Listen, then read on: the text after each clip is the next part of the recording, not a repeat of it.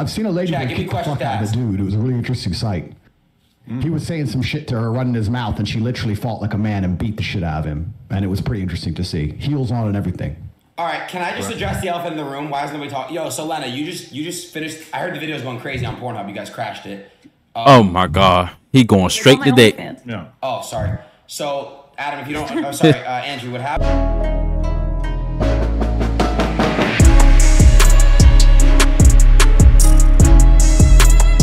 About to go. I've been waiting for this one for a little bit, so we're about to go ahead and get into this Adin Ross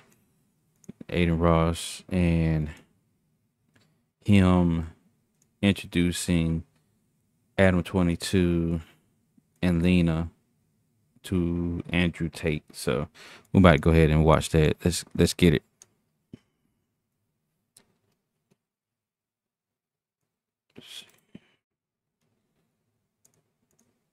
Appreciate y'all for joining me on the stream. Make sure you hit the like button, subscribe, and all that good stuff. About to see what's going on with this. I haven't even seen this. Hey, Lena. Hi, guys. Do you hear me? Yes. Yeah, I can hear you all. Hello. Lena, this... Adam, I can't hear you. Lena, this is my friend. I don't know if you've heard of him before. His name is Andrew Tate. Never heard of him. She knows. You a lie. You a lie. How are you? I'm pretty good. You are a lie. Yeah, good. Lena, I can Got see to be a lie. You have a black microphone in your face. It's very nice. Does it remind you of anything? Come on, Adin, man. Why you got to go like that already, yo? We have to be very careful with this conversation, and I'm going to explain why. Oh, Lord. Here we go. Start by setting some ground rules, because it's very nice to meet these two people, and I've never met them in real life, and I believe in being respectful to everybody. That's who I am as a person. Okay. I believe in treating everybody with respect, and even if we're going to have an interesting conversation, we're going to have disagreements in this debate, perhaps, that might evolve. I'm not going to sit here and insult anybody. That's not who I am. So I know... My boss specifically mentioned that I got the... Come on now, YouTube. You're kidding me right now. We're just getting started. I know what you're trying to make me do, Adin. You're trying to make me say something which could be deemed offensive, and that's not what I'm going to do. I'm not sure. We're all individuals, and we can all make our own choices. We have a lot more in common than we have separating us, because believe it or not, the Matrix has been out to get me too. So has it? Tell me how. Oh, Lord. Here we go. There's all kinds of made up sexual assault bullshit and everything under the sun.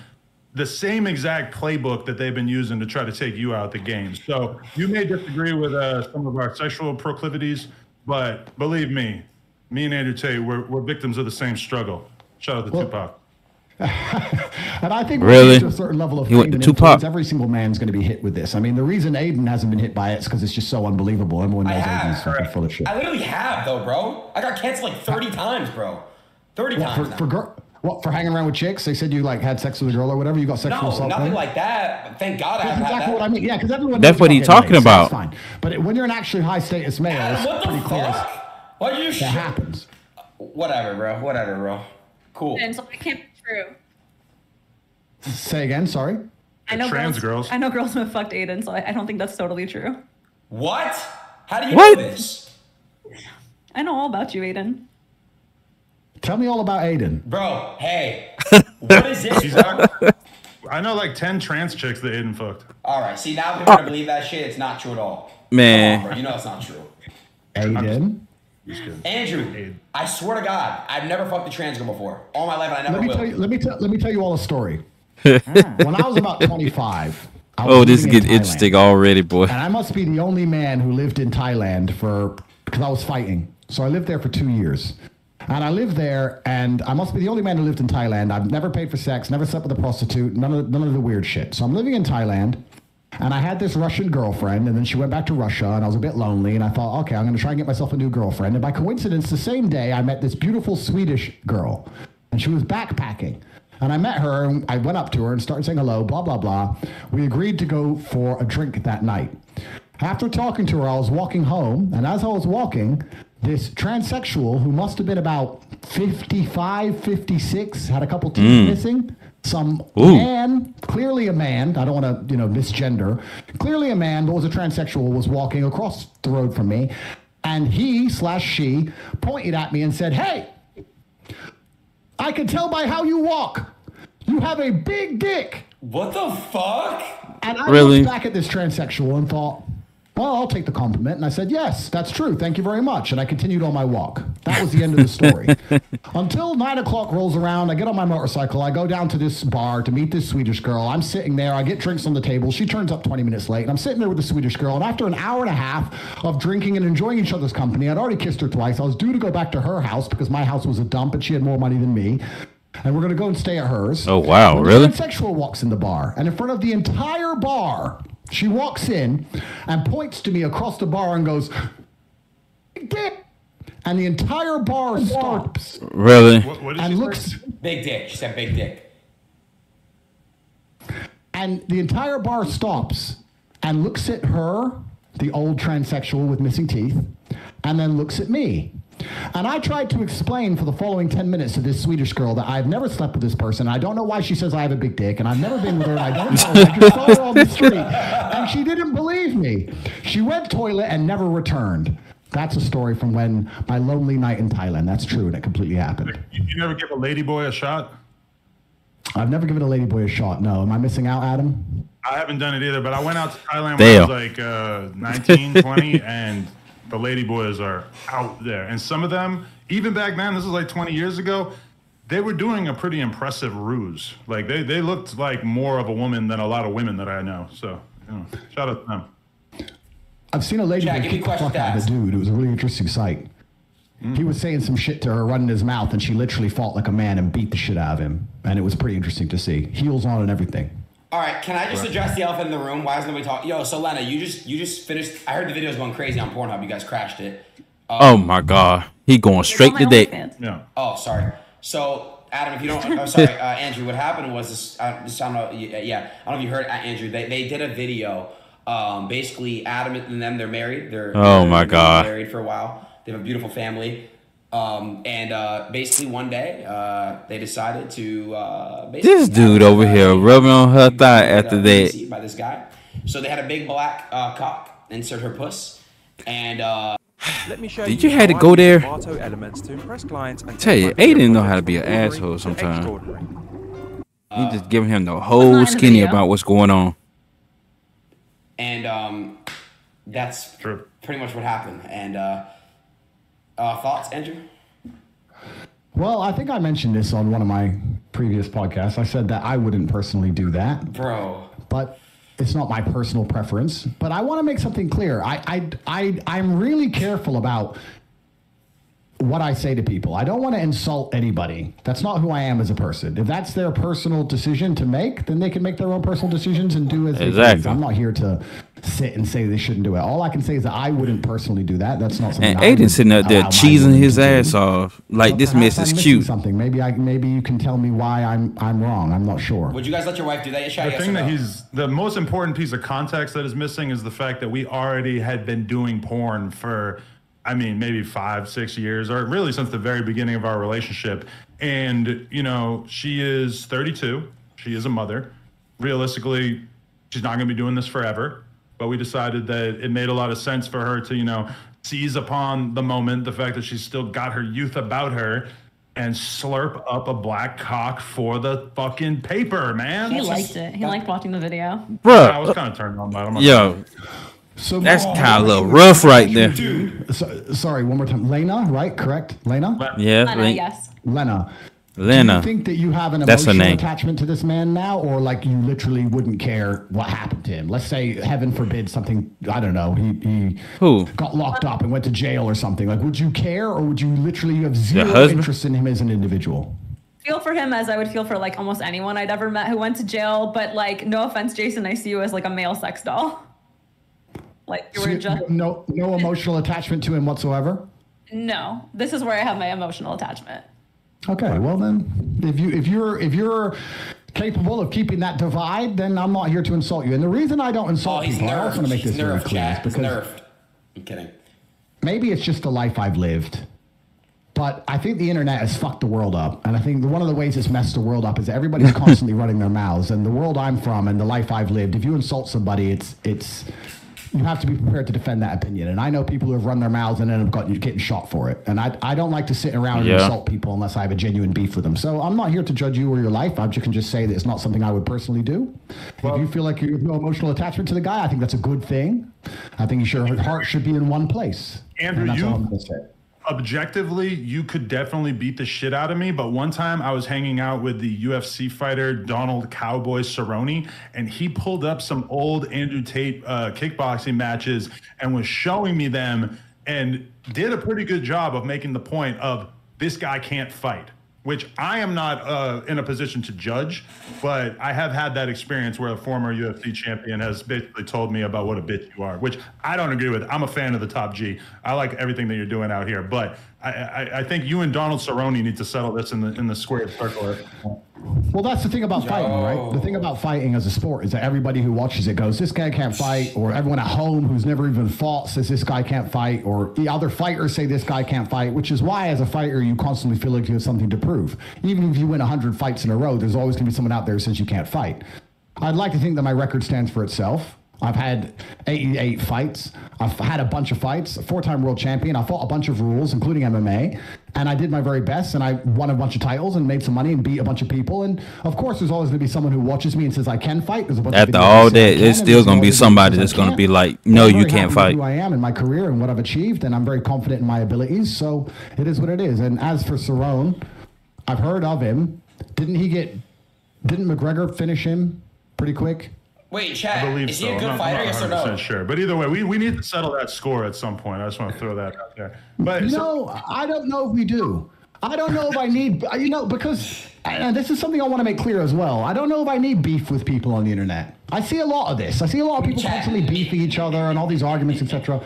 I don't need any of those things. I'm fighting against the judicial system. I'm fighting against the most powerful people in the world trying to silence me. I have enough battles in my life. I don't have time to be fucking beefing with somebody. He trying to do that. He can come to my house. He knows where I am. Everyone knows where I am. Until then, I have no problems with anybody. So, as for Cerrone, if he thinks I can't fight, then if he wants to tell me to my face and kick my ass, he's welcome to try. And I strongly believe he would regret that decision. That's the best answer you can ever give. Right. So your brother Tristan was in my DMs, like really sincerely trying to convince me that I had made a very grave error, a massive mistake as a result of having. Recently, and for no reason at all, I asked Mint Mobile's legal team if big wireless come on now. Let my wife to the good part with another man. Myself personally, having been, a couple weeks removed from the actual incident happening, I don't really feel like I made a mistake. It feels like some pretty regular porn shit. In the chat, man. I was a little bit jealous at first. It's kind of a weird feeling knowing that your woman was in the arms of another man, even if it was only for a few hours.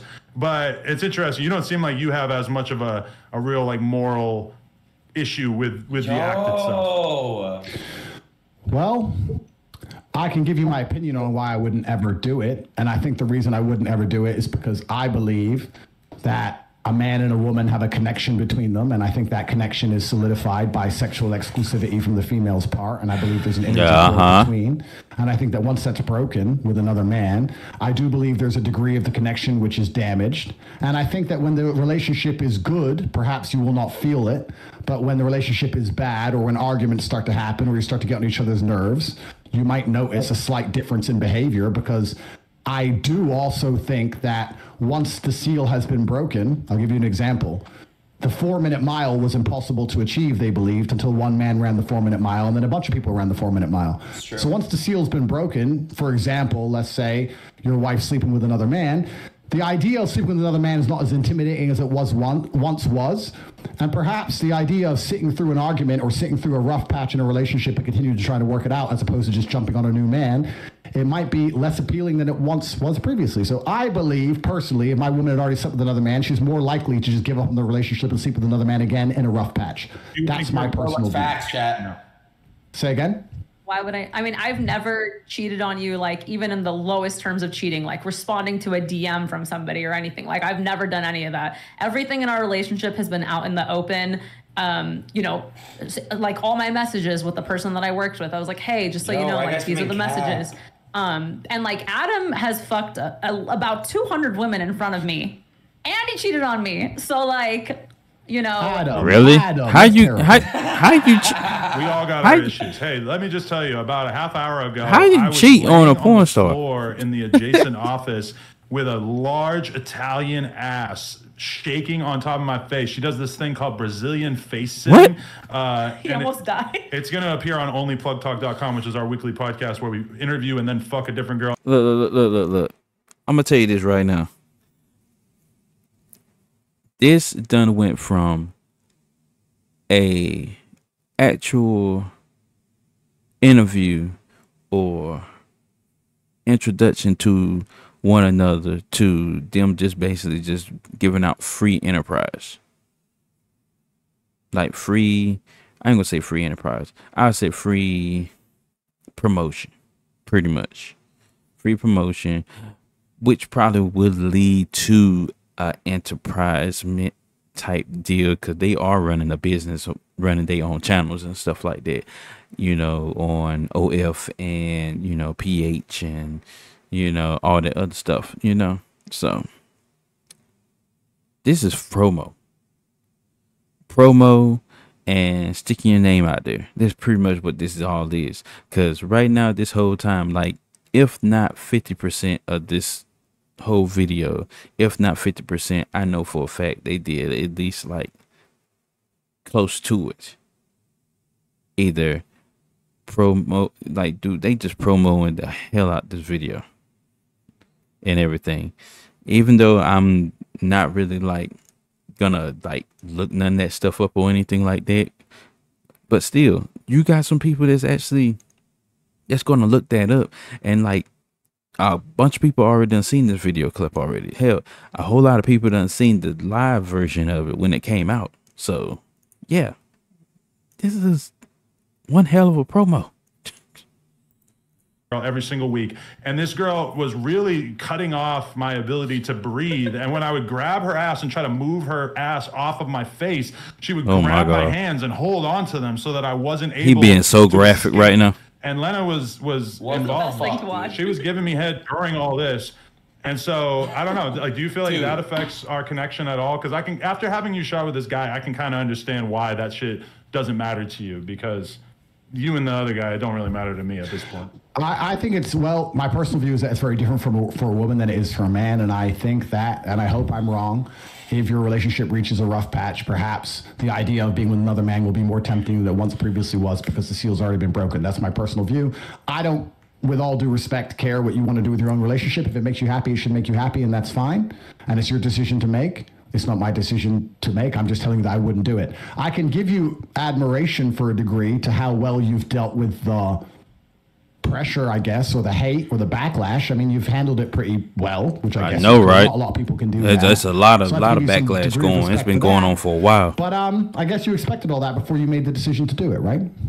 Yeah, I did. And I mean, I've caught a lot of flack because when you first commented on me on the Tucker Carlson show, I left an Instagram comment that said, if he's the top G, I want to be the bottom G.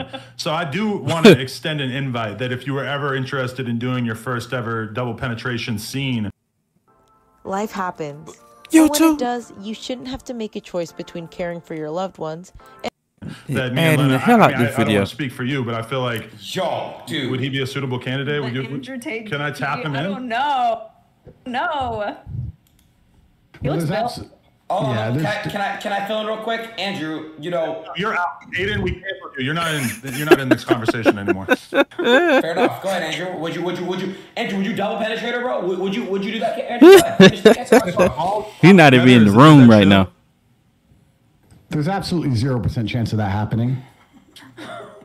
And it's not You because know that. Lena is particularly unattractive. It's because she's married to Adam, and I have no interest in degenerate, pointless sex, and I have no interest in making a spectacle of myself, or even just involving myself in anything which I deem to be overall haram and pointless. That's just not something I'd be interested in. There's not a single amount of money on the planet you could pay me to undertake. So Shout out to all who's not doing double penetration, because I respect you all so much. I'm with Andrew, by the way. I couldn't get paid any amount of money to fuck. No offense, Adam. Respect to you. Degenerate sex, I'm not with that. No amount of money. Yeah, you make $40 a month sitting on your ass, so and that's from one sponsor, I think, right? So Stop exposing him. no, I mean, I read it online. Yeah. But yeah, I'm with Andrew on that one. So do you two think you're going to stay together forever? I mean, Probably so. If Adam cheats on me again, maybe not. But I'm not a cheater anymore.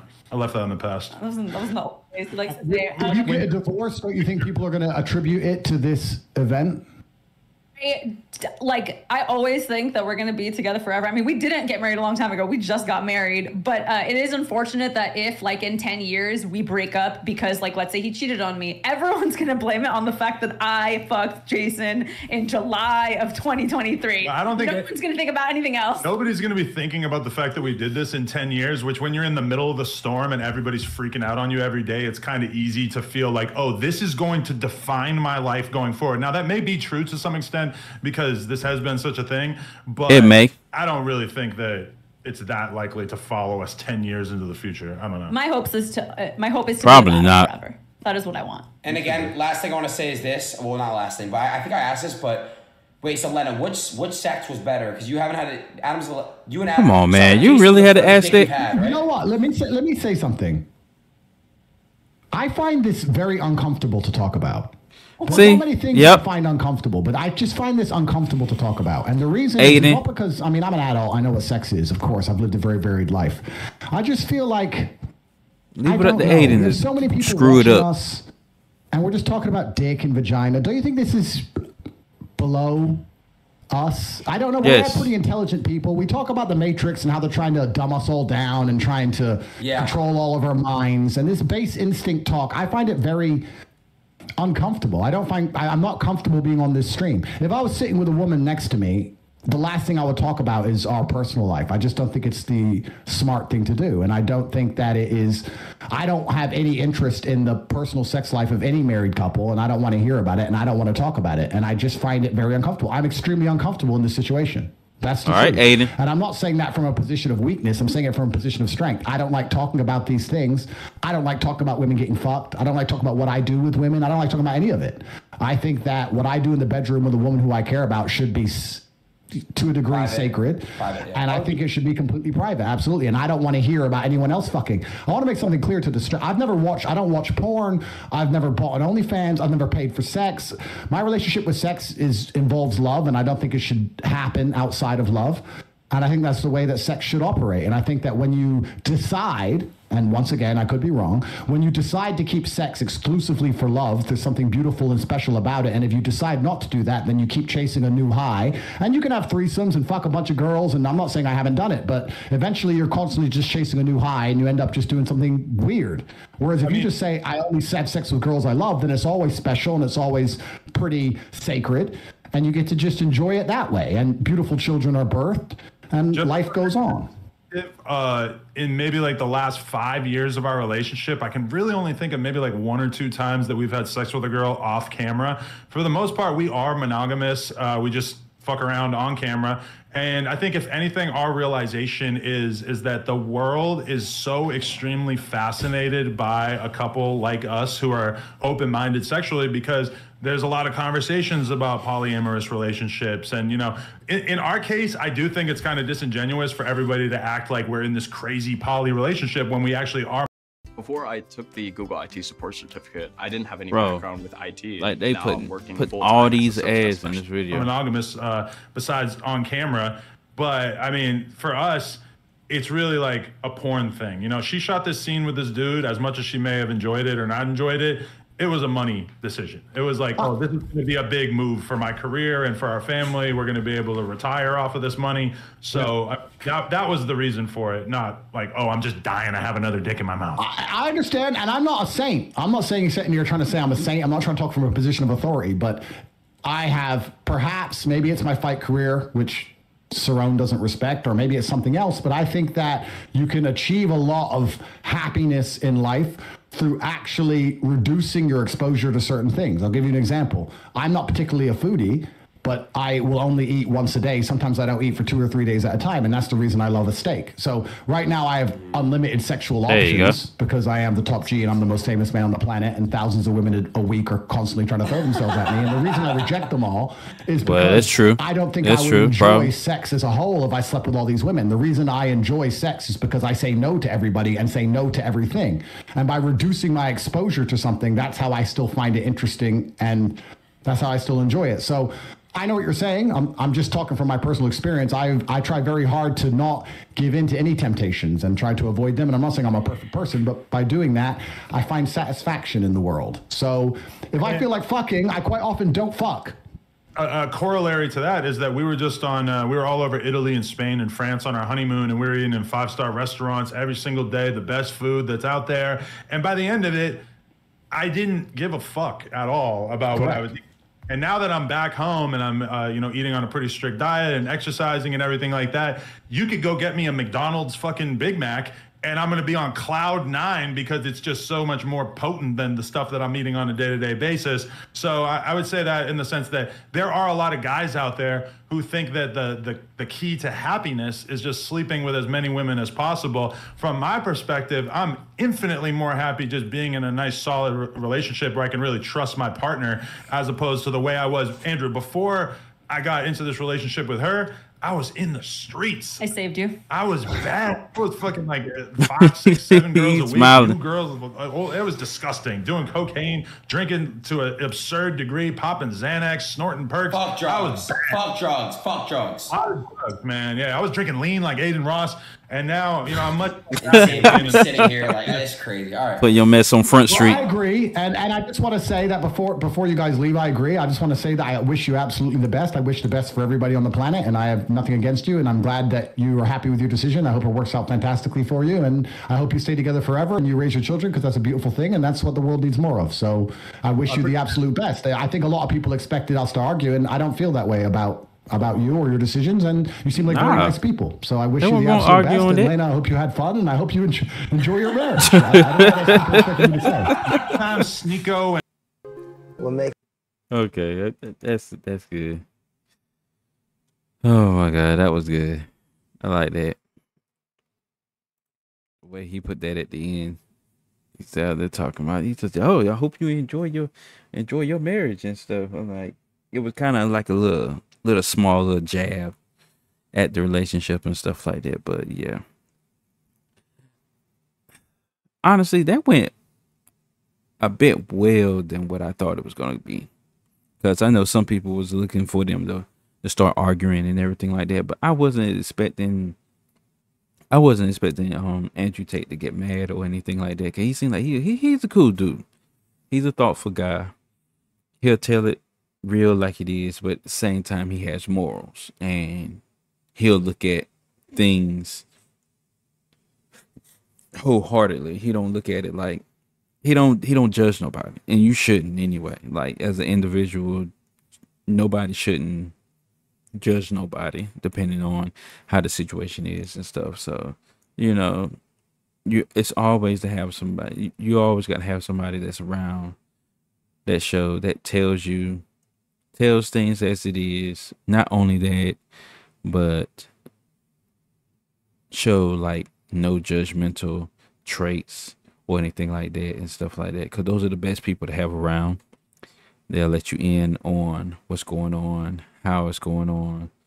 You know, they share their piece, but at the same time just be like, hey, it's your life, you can live it like it is, or whatever.